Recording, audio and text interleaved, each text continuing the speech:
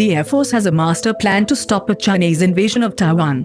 At first glance, the war games seem to herald something of a turning point for the first time. In recent years, the US military won a simulated conflict with China. However, that victory comes with serious caveats. The US Air Force finally has a plan for successfully repelling a Chinese invasion of Taiwan, but only at a steep cost. China has spent the past decade gradually building up its strength against US assets operating in the Pacific. But a series of earlier war games have shown just how drastically the regional balance of power has shifted in Beijing's favor.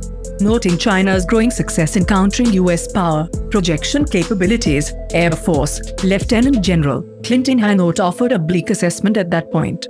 The trend in our war games was not just that we were losing, but we were losing faster. After the 2018 war game, I distinctly remember one of our gurus of wargaming standing in front of the Air Force Secretary and Chief of Staff and telling them that we should never play this war game scenario again because we know what is going to happen. The definitive answer, if the US military doesn't change course, Hanaut continued, is that we are going to lose fast. In that case, an American president would likely be presented with almost a fait accompli.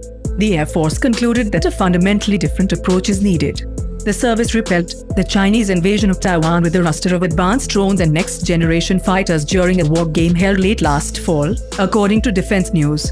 The network survivable force spearheaded the defense of Taiwan, rebuffing the Chinese invasion force and thus blocking Beijing from realizing its long-held strategic goal of absorbing the island nation to its east. Thanks for watching everyone. Please help subscribe.